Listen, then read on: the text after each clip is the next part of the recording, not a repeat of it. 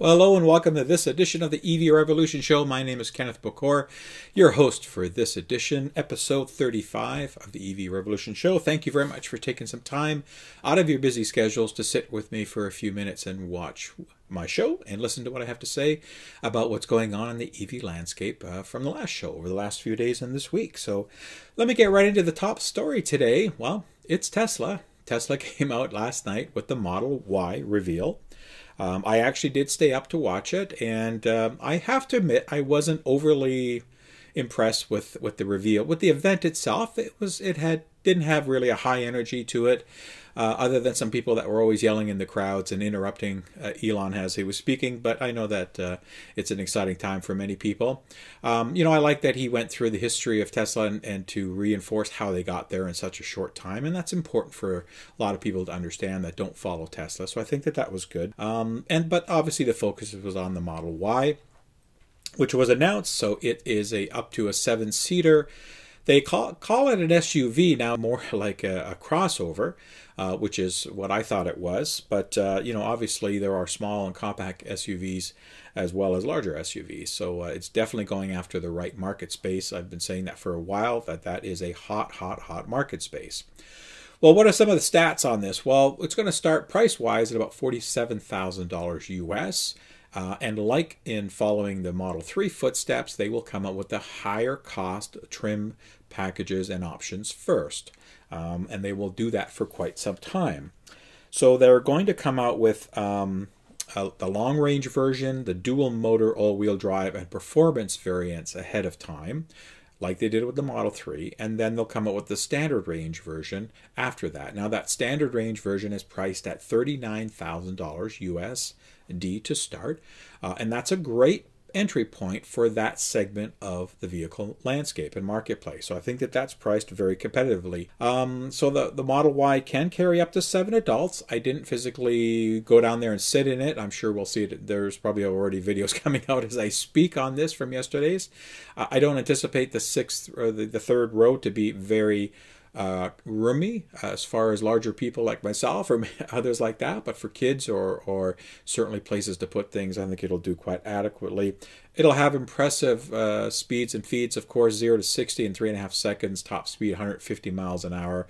Standard battery, so the one that they'll come out with later on will be up to 230 miles of range, with the long range up to 300 miles. So very similar to the Model 3 characteristics in their trim models. In fact, it's basically taking a Model 3 chassis and just changing it a little bit, elongating it slightly, adding I think about 10 inches of overall length if I remember correctly, and increasing the rear roof lines to accommodate that more space. But inside it looks just like a Model 3, and that's a great move for Tesla, because they could take something that they're already producing in mass quantities and continuing to improve that economies of scale and just offer it in a slightly different configuration. It'll make their margins more healthier. It'll make their achievements to be able to hit the price points that they want much more realistic by doing that. So that's a smart move on them. So when I saw it roll out, it was it's a Model 3 basically, just slightly bigger. And that's a good move on them. It's a hatchback, people. Yay, finally you get a hatchback here again. And no exception as far as safety goes, because Elon did talk a lot about their safety and what they want to do. So to recap the lineup of the Model Ys, you're going to have the standard range, which is 230 miles, the long range at 300 miles. They'll offer a dual motor all-wheel drive equivalent of 280 mile range, and a performance version with 280 mile range, just tweaked motors and all that good stuff. So the long range will be starting at $47,000 US, with the dual motor at $51,000 US, and the performance at $60,000 US. So very similar, I think, to Model 3 segment, just a little higher. And of course, the standard range, as I mentioned, at $39,000. Deliveries. Well, you won't see any Model Ys on the road till at least a year from now, most likely a year and a half. They're talking about fall of 2020 for initial deliveries, so I would certainly expect the Q3, maybe the early Q4 timeframe, most likely early Q4 of 2020, if I were to bet on that. And then the standard range following a year later. So the good news is you'll be able to get these in about a year and a half. The bad news is if you're holding out for that $39,000 variant, it's going to be probably 2 years from now. So you're going to be having to wait a lot longer. But good on Tesla. As I say, more choice is a great thing. I'm sure the videos, the internet's being flooded with videos now on the Model Y. So go check them out. And I provided, of course, some pictures during this little chat of mine. But congratulations, Tesla, and all the best. And we'll continue to follow the progress on the Model Y. Now, staying with Tesla, one story that came out, I think I reported it on the last show, I know I tweeted about it, was the store closure, so that Tesla was going to reduce the number of stores. Yes, they did on the last show, and augment that by more service centers and by hiring more people in some of the areas in the company, like manufacturing and so forth. Well, there's been a change over the last week or so since that last show, that they've decided that they're going to kind of hold off on finishing off their store closure plan that they originally came up with, which was to close, if I understand the numbers correctly, about 30% of their sales locations globally they wanted to close. They've kind of already done and factored in about 10% of these locations. So that's, if not, it's happened. And I tweeted out about some reports on some of the things going on with employees, which I won't get into here, but there have been some store closures already, some sales locations, and obviously they're going to relook at a lot of other locations. Where they're going to relook at those other 20% to see if it's valid to close them, depending on traffic and sales and so forth and all that kind of stuff. So that's one thing about the store closures. The other thing, though, is they've announced that they're going to relook at that, but they're going to increase prices. So there's a 3% global price rise. That's my understanding. It doesn't take effect until March 18th, which is just a few days from now. But there will be a small price increase globally. However, it won't impact the $35,000 or the base Model 3 model. It's mainly focused more on the S and the X and the higher priced vehicles. So I'm assuming that the higher priced Model 3 variants will have that 3% price increase as well. So, if anybody has an experience as far as a price range, a price increase on these, send me a note or drop me an email or drop me a note in the comments and let me know what you think about that. And if you've experienced in your area some store closures, I'd like to know where they are, because that's one thing I have not heard is exactly what locations have been closed. I've only got a number, so it'll be interesting to find that out. So anyway, Tesla's a business. They got to do things to make their bottom line more efficient and to get what they need to now so that they can plan for the future. So best of luck to them. Switch gears to Volkswagen. I can't go almost a show or two without talking about Volkswagen, folks. Few articles that came out. One of them is that Volkswagen is actually opening their order books a little early, and this is a European article that I'm referencing, that they're going to open order books on the first full electric variant that they're coming out on their new ID platform, which I believe is the ID Neo, if I've got that right. Sorry, the hatchback. It's going to be you can put in a pre-order for that starting May 8th of this year, so only in about another month or so. And now these are all going to be produced in Germany. These are hatchbacks based on that MEB platform that are Golf-like in size. They are going to, so you can put a deposit down. I don't have a number of how much that deposit is. Probably a couple of grand US, I would imagine, or $1,000. The full production version is going to be unveiled at the Frankfurt Motor Show, which I believe is in May, is around that time. And they are going to be making those orders available for right-hand drive customers in the UK, as well as left-hand drive clients for other parts of the world. And that's going to be at the same time you'll be able to put a deposit. Now, to just refresh your pricing, the ID hatchback is going to start at less than 30,000 euros, so about 26,000 pounds. I don't know what that is in Canadian or US. You could figure that out. And the largest battery version will go up. They'll have different trim levels for batteries. I think 3 different levels in the lineup. That'll give you a range from 550 kilometers or up to 550 kilometers or 342 miles, and these are WLTP, so most likely so you can trim them down a bit for EPA.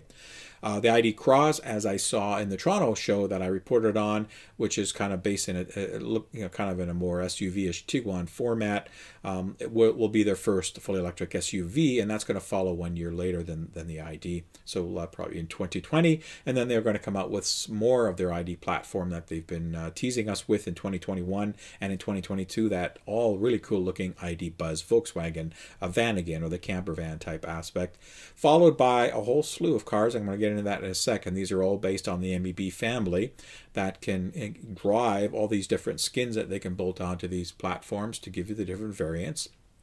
of their fully electric vehicles. I mentioned these are all in Zwickau in Germany. It's the lead production plant. Actually, that plant is gearing up to have a capacity to produce 330,000 EVs a year, or vehicles a year, from an EV, and they're going to be producing 6 vehicles from 3 different brands, and that's including VW plus Audi and Skoda, from an EV landscape. So if you're interested in putting an order in, I think that these things are going to do very well. I believe that there's going to be a lot of pre-orders for this. I don't think as many as the Model 3, to be honest with you, but I think there's going to be enough to really take notice for the market, and I think VW will do quite well with the ID platform. So good luck on that, and if you do order one, let me know what kind of feedback you got, and let me know how much it costs to put a pre-order in. I'd like to understand that. Now, to fund all this expansion and to fuel the electrification on VW's side, similar to what Tesla's going through and other auto manufacturers, really, folks, is Volkswagen has also announced up to $7,000 job cuts, and this from a worldwide viewpoint that I'm understanding here. Just because they want to invest, they are investing so heavily in electrification to develop more electric vehicles. So they need to recoup some costs by lowering their maintenance, their manual costs in employees, to cut it up to 7,000 jobs by 2023. So this is a 4-year rollout plan. This isn't an immediate, hey, you're gone tomorrow, have a nice life, like I've heard from other people. This is going to take some time, and they anticipate that it's going to lower their operating costs by almost £6 billion, or almost $7 billion US, I believe is the equivalent on that. Now, you read into that, and it sounds really negative, obviously, but when you dig into it a little bit more, they do come back and say that most of the job cuts are expected to be carried out through retirement offers or through normal attrition that would be occurring anyway, or they might just speed it up a little bit. And they've actually estimated that they have about 11,000 employees that are eligible for retirement in 2019. So they're only going to look at retiring about 5,000 to 7,000 of those 11,000 that are eligible. Now, many may just opt to take retirement on their own and not have to be asked for that. Many that reach those points. Again, this is over the next 3 to 4 years, folks. And also in parallel to that, VW is planning on adding 2,000 more jobs in research and development. So we may see a shift. We may see some shift in movement internally with people. I don't know. If anybody is part of the VW group and wants to reach out to me and let me know how they're impacted, I'd like to know. Without, you can remain anonymous and not give away any trade secrets, of course. But let me know how they deal with you over the next little time. Probably won't be for a little bit of time, but it'll be nice to know. So it's just putting money where they need to. Volkswagen's been shelling out a lot of dough and signing up a lot of contracts for big deals, both for battery and suppliers and all these other supply chain issues that they need to resolve before they get into producing cars. They've been doing a lot of that, so they just need to reshuffle things around so they can continue with their electrification focus. Now, that focus also continues with an announcement that they had of planning to build so many cars in so many years. And originally it was along the lines when he first started talking about Volkswagen a year or so ago, they were talking that, gee, over the next 10, 12, 15 years, we're going to build about 15 million cars. Well, now they want to juice that up to 22 million over the next 10 years. And it's a very ambitious plan. And it's a dramatic increase in the number of models. Previously to do that, they were planning about 50 models to reach those numbers, but now they're going to increase that to about 70 different models.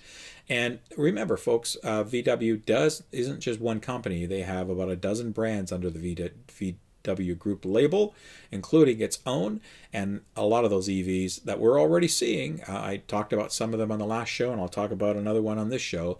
This MEB platform coming to fruition for some of their other brands. And these brands include, of course, VW, Audi, Seat, and Skoda. And again, all that MEB toolkit. And one thing I think I mentioned on the last show or a couple before is that Volkswagen's also going to be able to made available this MEB toolkit, MEB platform, for other auto manufacturers if they want to build their own vehicles based on that platform. So similar to like what Tesla did in opening patents and allowing to help spur EV adoption. And that's one thing that Elon said last night that I was very impressed with, is that he acknowledged the fact that they've helped to grow the market, which they have. There's no doubt that they have, that they've been able to really achieve that fact in helping to grow the EV market almost singularly. But all these other companies that are getting in, he even said, like, we've opened patents because we need more guys doing it. We've always had that attitude that it's not just us, it's other manufacturers that need to get into this.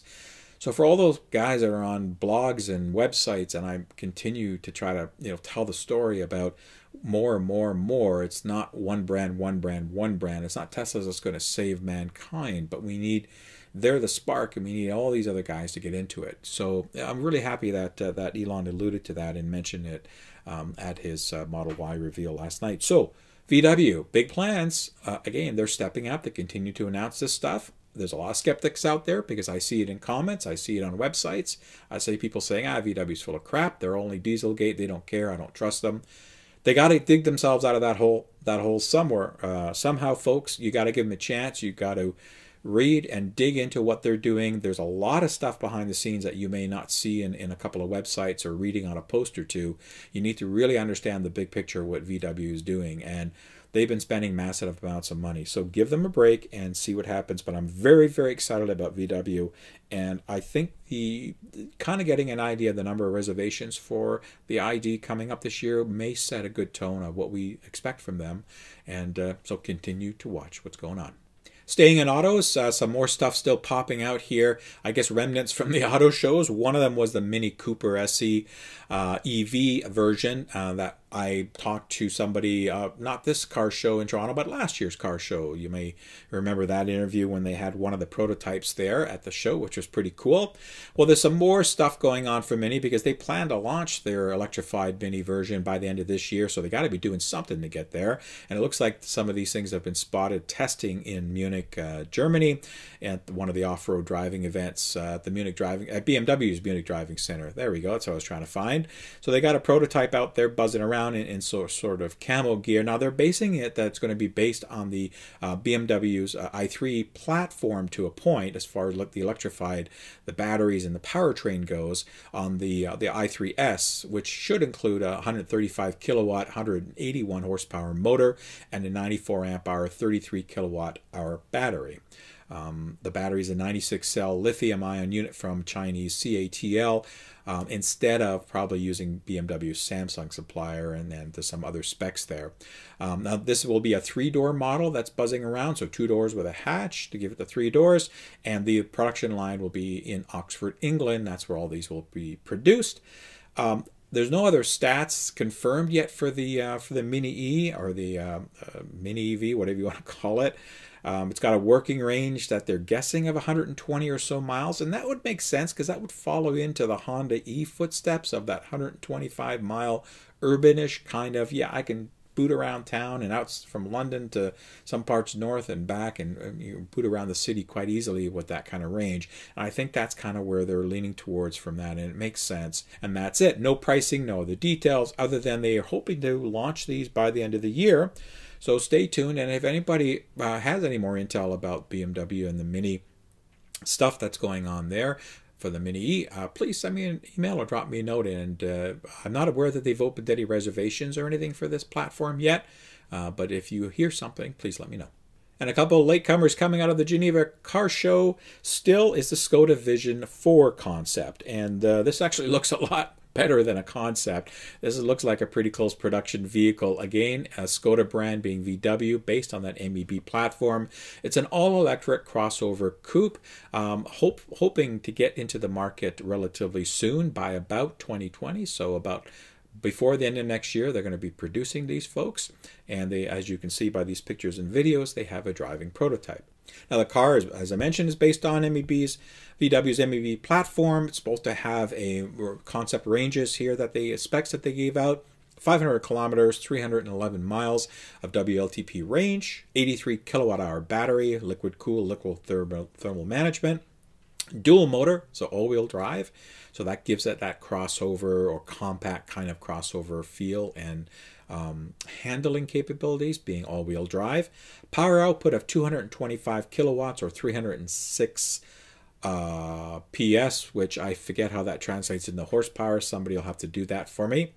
0 to 100 kilometers or 0 to 62 miles an hour in about 5.9 seconds, so really good zip.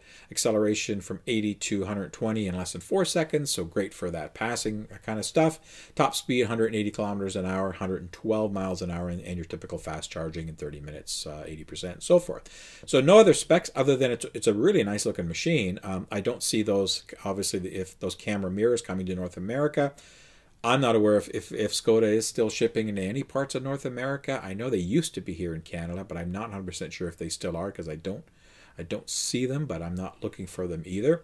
But I think, again, they're going to do well with this, and it's nice to see more electrification from other manufacturers and utilizing that common platform from VW to get these vehicles out there. So stay tuned. Again, anybody who has more information on that, please let me know. Finally, on the car side, I've got Smart to talk about. They've unveiled at the Geneva Motor Show recently one of these ones that you got to hug again, like last time, like the Fiat. It's called the Smart Forease Plus, F-O-R-E-A-S-E Plus, Forease Plus. Not much stats on it. This was kind of a concept, but again, we're seeing a lot of these concepts be a little bit more in tune with reality nowadays.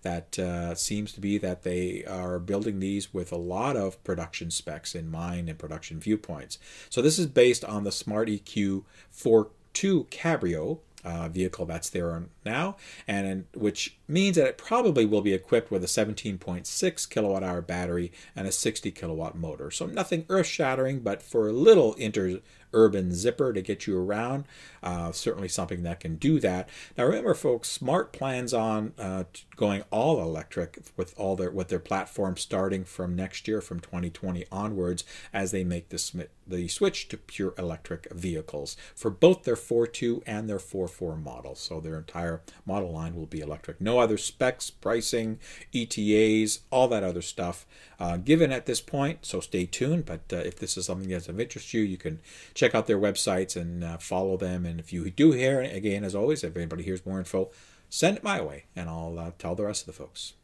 Couple follows up to the last show, and then I've got some email finally and some questions to ask that I'm going to answer. But one of them was when I talked in the last show about Nissan's IMQ concept about the e-Power. I was a little off in my description on e-Power, so I just wanted to set the record straight. I want to thank some of the viewers for their comments and an email for helping me point me in the right direction. I didn't have all the info, so just to remember that e-Power is driven by a gasoline engine, an internal combustion engine that charges the battery, and then the battery is connected to the inverter. You look at this diagram behind me here. The battery is connected to the inverter, which is connected to the motor, which is connected to the axle and the wheels and all that good stuff. So it's driven by the motor, the internal combustion motor, but the drivetrain is electrified. So you get all the benefits of that electrified drivetrain in instant torque and better handling and all that good stuff, but you do have a motor that drives it. So the gas engine is not connected to the wheels from a powertrain. So I wanted to make sure that you understood that, because that's different than some conventional hybrids, which can do that. The gas engine can power the wheels, or a small battery with a motor can power the wheels. So it can shift on a conventional one. It does have a tailpipe, right? So because it has an ICE engine in it, internal combustion, it has a tailpipe. So it does spew some emissions. So remember that. But it does deliver a similar experience as a battery electric vehicle because of that, because of the platform. The electrified platform is what's powering it and moving it. Now, the engine apparently charges when necessary, and I had to do a lot of digging to understand what that means. It's not right in your face, and I kind of wish that Nissan and many manufacturers, it's not just Nissan, would be a little bit more upfront with their specs and what they mean by things, especially when they're inventing these new buzzwords and concepts and tagging them from a marketing standpoint. So what it means is that I mentioned that it was similar to the Chevy Volt with a V in operations. But the difference is that the Volt has a plug-in. So you can actually plug it in, charge the battery, run in battery only in the Volt for a while. Then the engine will kick in and charge the battery when you need it to. But the idea of the Volt is that it's encouraged, because it's a plug-in hybrid electric vehicle, it encourages you to run it as much as you can on battery only, and then use the engine as when you need to. So it gives you that extra range, no range anxiety, all that other stuff. And it acts as a generator, so it uses less fuel. So typically, like the i3 Rex as an example, they have very small engines and very small fuel tanks, like, you know, maybe 7-gallon or something like that, or even less. Very, very small. So because the engine is just really just running in an idle type mode at an optimum RPM to generate, to power the generator, which sends electricity to the battery to keep it charged. Now, as an example for the Note that I compared this to, the engine runs at about a constant 2,500 RPM. And that's a sweet spot for efficiency, so when that engine's running. But it's a small battery. On the Note, it's a 1.5 kilowatt hour, very small battery. And I suspect on this IMQ, it'll be bigger than that, but probably not a whole lot bigger, because the concept is still this e-power. So the engine does turn on and off as needed. So that is a little bit of a differentiator with there. So that's probably more towards your conventional hybrids that will have the start, stop, assist elements. When you maybe stop at a light, the engine stops, and then you can get going a little bit on battery only mode until you hit a speed, then the engine kicks in, or you throw on the accelerator, the engine kicks in and you go. You get a little bit of EV boost, but the engine kicks in sooner, that kind of stuff. So that's kind of how the e-power works. It's a little bit of a mix of a 100% electric vehicle and a conventional hybrid vehicle, just spun a little bit differently. But the main point to that is it does not have a plug. And as I've said in this show many, many times, I'm all about having a plug in the car. At least plug-in hybrids are very useful as a stopgap to get us to full battery-only zero-emission vehicles at some point when all that choice and all that other good stuff is there. Because I'm all about educating minds one tailpipe at a time, right, folks? I mentioned that last time, and thanks for the feedback on that. So I wanted to just set the record straight on Nissan's e-power and how that works. Let me get to the mailbag. And today's mailbag makes a couple of different forms of it. It's actually coming from some comments and some Twitter examples. So I've got a couple of those here that I'll talk about. And one of them was a gentleman I've been on a lot of forums trying to talk to people about costs of EVs, because everybody, it's easy to jump, hey, buy an EV. You're going to save a lot of money on fuel. You're going to save a lot of money on all this stuff. And it's really worth it to, it's much cheaper to operate and to run. Well, you're absolutely correct. It is. In most cases, the vast majority of cases, a full battery electric vehicle is much cheaper to operate than an equivalent internal combustion vehicle. It does depend on your local gas prices. It does depend on your local generator or electricity prices, because some areas of the world they're quite high. It also depends on where that electricity is coming from. If that electricity is from a very dirty source, then it doesn't, it might save you money, but it's not the right thing to do from an environment aspect. So you've got to look at these and drill down a little bit farther. You can't just arbitrarily say, yeah, an EV is going to be cheaper, because it may not be the case.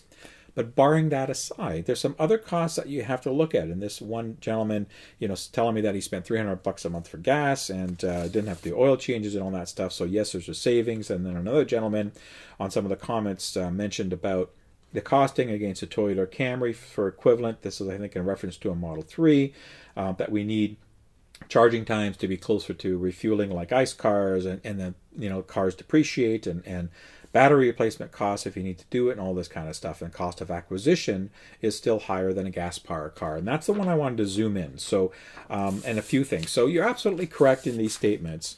Cost of acquisition is something a lot of people don't think about when they're looking at a return on the investment. When I talk about ROI, return on that investment, total cost of ownership is a little bit different. It's looking at, if I'm going to keep this car for 10 years, how much is it going to cost me versus another car for 10 years, and you just add up all the numbers. I'm not going to get into TCO because there's so many factors that change that, right? If you buy an EV versus at $35,000 versus an ICE at $35,000, and you finance it, you put $100 down and you finance it for 5 years, your payments are still going to be the same, right? Your insurance is probably going to be slightly cheaper on an EV, but it could almost be a wash depending on where you are driving, all that stuff. So and interest on that loan is going to be very similar. So I don't get into that, and I don't get into depreciation, because I know for me, as personally, when I buy a car, I keep it until I drive it to the ground. So I don't give a rat's whatever about depreciation. It means nothing to me. I don't lease because I'm not worried about flipping it. When you lease something, you never own it, right? You're just making payments, and then you flip it, you get something else, and you're making payments. So you don't really have any equity or ownership. I'd rather buy, keep it, drive it to the ground, and then when I'm ready, either give it away or trade it in and get a couple of bucks for it and get something else and get as much full life out of it as possible. And cars now, new cars now, even ICEVs, I mean, they're built now to last 10 years. I remember 10, 15, 20 years ago, it was hard to get a car to last 10 years, especially in areas that have winter climates where we put salt and crap on the roads that the cars start rusting before they're 2 years old and the bottoms fall out of them and the engines crap out. I mean, those days are kind of gone. All these cars that come out from all the main manufacturers, and even some of the tier 2s are built pretty darn good, and that includes electric and ICE vehicles. That's a round opinion. So it's easy to get an ICE vehicle to last you 10 years from a longevity a viewpoint. So what I want to focus on quickly on this part is the upfront costs. So looking at the return on that investment on an EV versus an ICEV. And I'm going to use my own Nissan Leaf as an example. I will be doing a more detailed financial breakdown on that in my 1-year review of my Leaf coming up in May, but I've been sharing some information with other people as I go along. So, and there's two ways to look at this: if you get incentives or if you don't get incentives, and that's key to looking at an ROI or return on that investment. So here's an example with my Leaf, and I'm going to be very fast on this as much as I can, folks. With incentives, my Leaf, the Leaf price with tax in for the model that I got last year was $51,000, and I'm rounding slightly up here, folks, was $51,000 Canadian. I was lucky enough to get the $14,000 provincial incentive at that time and a small dealer discount as well that they added on to that. So my tax in price out the door with all the admin fees and license fees and gas tax and air conditioning tax and all the crap that they throw on you was about $35,500. That's what my out the door price was on my Leaf. For the Leaf SL, the loaded trim of the 40 kilowatt hour Leaf 2018. Looking at the time to an ICEV version of a similar comparable car, I could look at a Kia Soul as an example. It's got similar room, it's got a similar hatch, it's got it's got tech, it's got all these some driver's aids, it's got all this other stuff. So their top of the line model out the door was about $35,000 as well. So is there cost parity to be worried about there? No. Those incentives brought my price down close enough to an equivalent ICEV vehicle that it made perfect sense to go with an EV right away. And not only that, but I'm going to start making money or saving a lot more money, recuperating money right away versus in another case, which I'll get to you, because of the lower fuel costs and the lower operating costs, less maintenance. My insurance was slightly less than a newer car of the same equivalent and so forth. But again, insurance is going to be relative to where you are and some other factors. So that made sense. Now, if I look at that same example and if I were to try to get that today without any incentives here in Ontario, this is how that scenario would look. That same car, instead of being $35,500, is now $50,200. It's still at $51,000. There's no $14,000 off. I add my dealer discount, the same one he gave me, add some taxes and all the other crap to it, and it's about $50,200. Well, that's a difference. So again, comparing that to a similar priced ICEV at $35,000, that's a difference of about $15,200. Okay, so you're going, well, so what? So you got to pay $15,000 more. Hey, you're saving all this money on fuel and maintenance and all that stuff. Well, you're right. But let's break down those numbers. So right now, it's looking like my average cost for me for a year to charge the Leaf, and that includes 98% or so, 99% home charging off hours, utilizing the best rates, as well as a dozen or so fast charging runs a year. I may get more fast charging, but I've only done about 7 right now since I've had the car, and I'm coming up on a year soon. So I haven't really done a lot of fast charging, but I am going to be doing a bit more as I travel more in that vehicle. So if I round that up, I am keeping track of my charging costs, and as I said, folks, I'll give you guys a synopsis on the 1-year review, full synopsis, but based on 24,000 kilometers per year of driving, cost me about $1,000 Canadian. I'm rounding it up a little bit. My maintenance cost so far has been nothing, so I'm saving on that. Therefore, my yearly my cost to operate the vehicle, taking away insurance, taking away any financing payments or any of that stuff. I'm not looking at depreciation, as I mentioned, just purely looking at the hard costs right now. For me, is $1,000, because even if I didn't get if I got the Kia, my payments are going to be about the same. The interest rate's about the same, and you can negotiate insurance about the same. So those are kind of a bit of a wash. So you can't really factor that in. Yes, there's going to be some depreciation. Leaf might depreciate more than others, but as I mentioned, it's not a care for me to worry about. Now, looking at a comparable ICEV, which we have a subcompact Nissan as well, a little 1.8 engine in it, nothing fancy. I was driving that for 4 years prior to getting the Leaf, so I know it very well, what the capabilities are. And that cost about $50 a week for us to put fuel into that. So if you do the math, that's about $2,600 a year. These are all Canadian prices for fuel. Oil changes, now in this case, I do it myself. The cars are older, they're all off of warranty. So I go out and I buy some full synthetic fuel, and that lasts about 15,000 kilometers per change. So I can limit it to a 2 change oil change a year. And even when I had the car, I was only doing 2 anyway because I'm running full synthetic. So let's say about $150 to do that. And then maintenance, well, yes, there's going to be other maintenance that comes up. It's really hit and miss, right? I went a couple of years without having to worry about anything on these cars, even after the warranty expired on that car. I never had anything wrong, but other than putting gas and changing the oil and rotating the tires. But just using those real life examples, on my ICEV, it would cost me about $2,750 Canadian per year to operate it in an ideal situation. So the cost difference is about $1,750 per year. It would be higher to run the ICEV versus the BEV, and that gives me so if I take that $1,750 savings that I have by not driving the ICEV now that I'm driving the EV, and I divide that into the higher cost for the EV that I had to pay up front, which in this case would have been $15,200, it gives me about 8.6, and that's the bottom line number that I'm trying to get to in this example, is my return on that investment. So things staying equal. Now, obviously, there's going to be some other maintenance cost that comes up. Brakes won't last as long on an ICEV as they do on a BEV. I know that. There may be other repairs, an alternator, this, that, struts. I mean, there may be things that happen. EVs do have similar components, right? They do have suspension, they do have boots and all this kind of stuff, that there are some things that have to be maintained. You have to change the brake fluid every couple of years on an EV. It's not magically going to last you forever either. So there are some things to look at, but the majority of the maintenance is much lower. So I'm not factoring that in, but if I just factored in my light costs, as I just mentioned, is about 8.5 or so year return on that investment. So that means that I've had to pay $15,000 higher for this EV versus a comparable car, and it's going to take me about 8 years of running it to recoup that money back based on the savings that I'm getting from the EV. And again, that can be a lot less. It could be 6 to 7 years when you start factoring some of the other things that ICEVs can happen to you as far as repairs and maintenance goes. And that's not including tires and all that stuff, things that are wearable. They're going to wear on both models.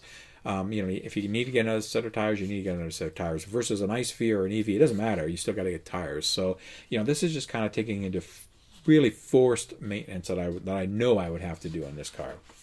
So that gives you the TCO numbers, and that's going to be higher or lower depending on what the cost difference is between the car. So if you looked at let's say maybe a Performance Model 3 and a 300 series BMW X-Drive, whatever equivalent that's going to be, you can price it out, look at the difference, and figure out your own ROI. Maybe the Model 3, maybe you're getting some incentives that'll bring that price down so your ROI is much sooner or even almost immediate. Or it might be a longer ROI. So those are the kind of numbers you got to look at when you're really comparing battery electric vehicles to ICE vehicles. So I would encourage you to use your own examples, find what you can.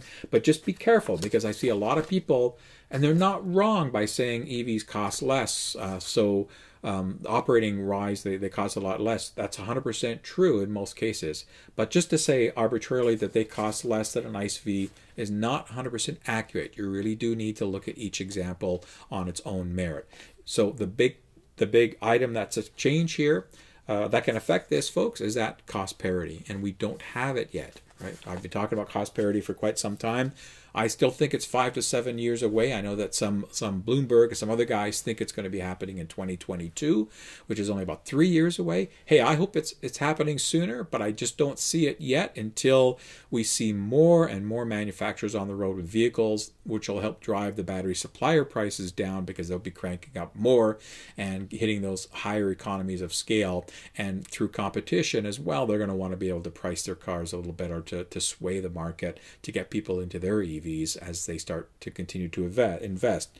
So something has to give, and cost parity does have to happen eventually. And I would encourage you to look at that and let me know your feedback, because again, I'm not trying to bash one versus another. You know me, guys and gals, I'm trying to get everybody, I'm trying to get, bums into seats of EVs. That's my, right? Get people out of tailpipes, get them into a plug somehow. That's what I'm all about. But you've got to be realistic when you're talking to people about the facts. So a Tesla may not be the cheapest example for somebody, or a Leaf may not be, or a Bolt, or whatever may not be. So you've got to look at their case and be able to help break it down. And hopefully this was some good information to do that. And last and quick, before I'm done with the show, I just want to, again, here's a picture of my winner that I had for my first charity raffle that I did just after the Christmas holidays, or just a little bit later after Christmas. This is Marcel Ward. He finally got my stuff. I shipped that like 2 months ago, and I felt so bad that it just took forever to get to the UK, to where Marcel is. And here's his picture showing off his nice EV Revolution cap and mug, and of course the Model 3 luggage set that he got from Oscar and Hamish, which he thanks me for, and he really enjoys it, says it's great stuff. And again, thank everybody that participated in that. I will look to do something else this year for charity, but again, thanks Marcel for that, and I'm really glad that you got the stuff. All right, that's it for this edition, episode 35, the EV Revolution Show. Closing, I'm going to continue to close with Fully Charged Live. If you're not aware, this stuff, it's on behind me. There's the UK one coming on June 7th to June 9th of this year in Silverstone, north of London in the UK. Tickets are now on sale. They've been on sale, I think, for the last week or so. So please go out and get your tickets for that. I will be there, and I look to shake hands and see people and hear all kinds of stories, and help with that energy and help to educate people out there.